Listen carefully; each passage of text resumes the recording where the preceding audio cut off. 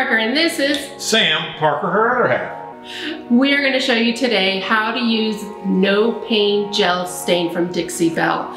And let me tell you, No Pain Gel Stain is not a water-based product like our Voodoo Gel Stain. Voodoo Gel Stain tends to lay on the top of the surface, give you a lighter finish. Of course, the No Pain Gel Stains go deeper into your wood or whatever you're using and give you a rich color. As a matter of fact, it comes in a variety of colors. The oil base starts with espresso, we have walnut, we have pickling white, weathered gray, colonial black, golden ash, and American honey. Now the best part about this is not only the choices, but again, the coverage and the beauty that just happens within the wood. It just brings out the grain, everything with the oil based. In preparation for staining, whether it's your tabletop, chairs, whatever it is, there's certain things that you need to do. Me, I took my orbital sander, 180 grit sandpaper. I sanded the whole thing down. What I did that for was to open up the pores. By opening up the pores, that gives your stain a chance to really sink in and engulf the deep, rich color of it. After that, I took my microfiber cloth, I wiped it all down, got the dust off of it. Then I came around, I've already got it, as you can see, I already got it painted. I put the tape around it just to protect it from me having to go back and repaint it. But that's it. Now it's time to stain and get going with it. Now we are ready to apply our No Pain Gel Stain. When you go to apply it, there are different types of mediums you can use to apply the stain.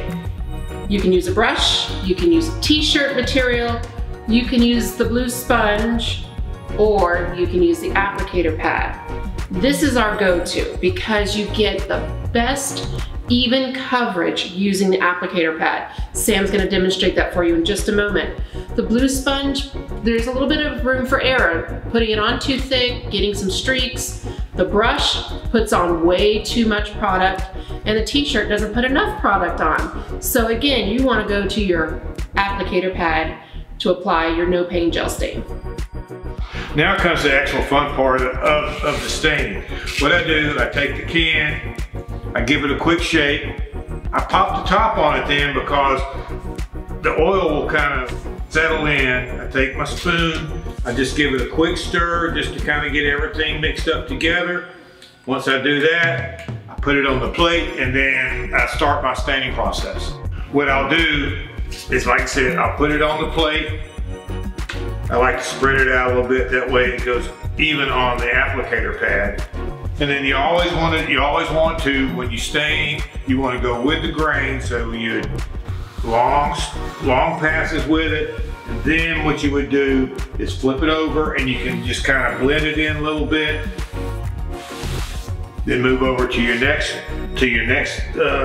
line, do the same thing, flip it over and blend it in.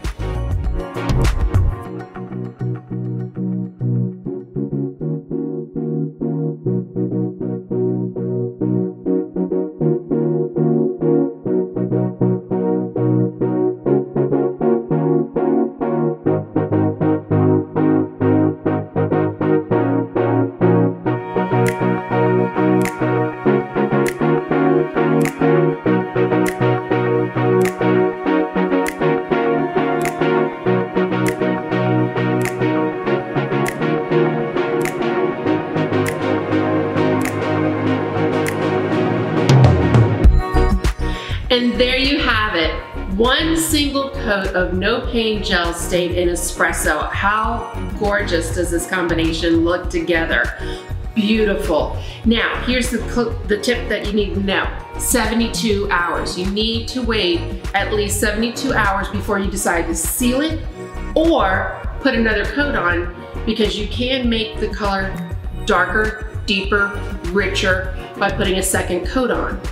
But again, wait 72 hours before you do that. And then my favorite go-to for sealing No Pain Gel Stain is Gator Hide, because it is water repellent.